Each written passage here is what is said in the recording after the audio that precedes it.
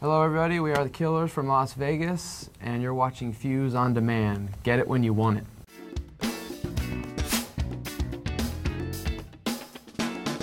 How do you guys create the songs? Is it the music first and then you lay over lyrics? Are you guys doing it together in a room? Or are you kind of going in different directions and then coming back? Seriously, it's all over the place. I don't think there's one formulaic way that we approach anything. Like sometimes Jesse will have a chord progression he works on forever and messes around with, and then I'll come in and write a melody over it, or it'll be something I create on an MPC, just a beat. I love making beats on MPCs. Start off with a beat on an MPC, or it'll be a melody that I sing in the shower. There's no method to it. I think that's really good, because I think that if you did things the same way every time, it would get really kind of stagnant and boring.